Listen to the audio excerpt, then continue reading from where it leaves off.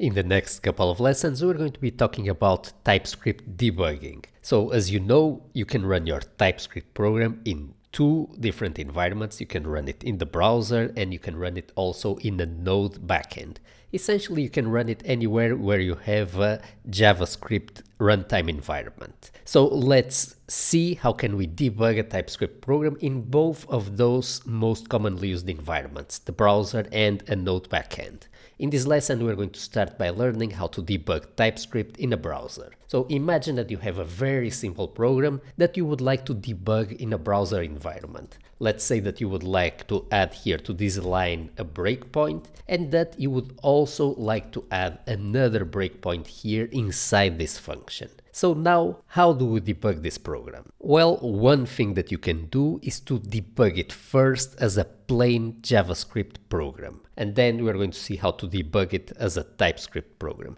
So first, let's head over here to the terminal and let's go ahead and let's compile our simple program. So we are going to pass in here to the TypeScript compiler the TypeScript file that we just wrote. So now if I check here the content of this folder, I'm going to see here the output of the compilation. It's this file here that ends in the .js syntax. Now let's go ahead and let's run a simple web page that loads the output of the compilation in the browser. So I have here a plain index.html, which is a blank page, and I have here a script tag that is loading the JavaScript file here in the browser. Now I'm going to run this page using a very simple development server called the Light server. So for that, I'm just going to run the command here npm start, and this is going to run Light server. So that happened very fast. So let me show you what happened here in this terminal. We have just started here the HTTP live server, and we have opened here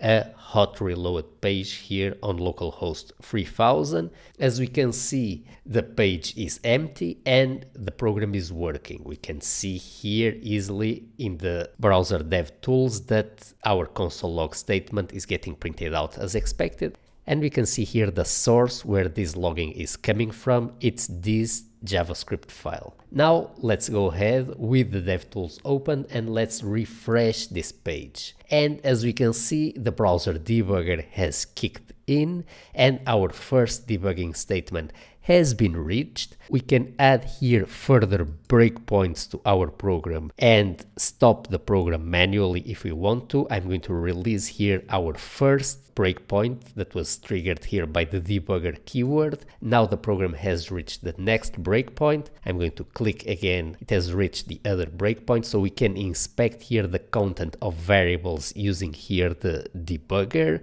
We can check here the course name, we can check the subtitle and any other variable in the program. I'm going to release the breakpoint again. So this last breakpoint has been reached, and now if I release the last breakpoint, there are no more breakpoints in our program and the program has resumed its execution as expected. Because this TypeScript program is very simple, it's still very easy to debug it using directly the output of the compilation. But for most TypeScript programs, it's going to be very hard to debug them using their JavaScript output. In general, that JavaScript output is going to be hard to read for a developer. So what you would like to do ideally instead would be to be able to debug your TypeScript program using the TypeScript source and not the compiled JavaScript output. So let's see how can we do that. We are going to switch over here to our program and we are going to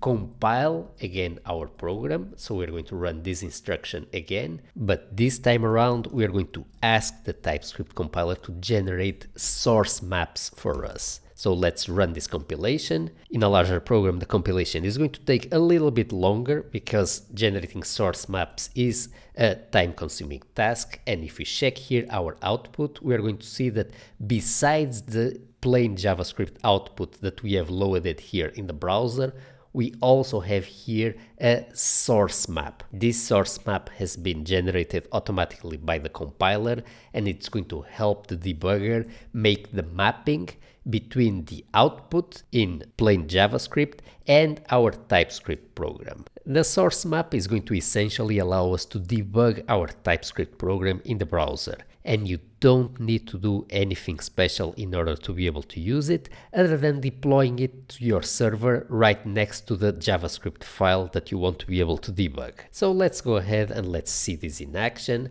I'm going to start again our live server. So this has opened here another browser tab. Let's go ahead and let's close here all our sources and let's refresh here the page. So now our breakpoint has been hit just like before, but notice this time around the debugger is showing us our TypeScript file and not the plain JavaScript file. We can see here, for example, the type annotations that are typical of TypeScript. With the use of source maps, we can debug our program just like we did before, so we have all the same options available, such as, for example, inspecting here the content of each variable. We can have both programmatic and manually added breakpoints here, so everything works just like before. It's just that the source map object is allowing the debugger to make the mapping between the actual source that is running in the browser,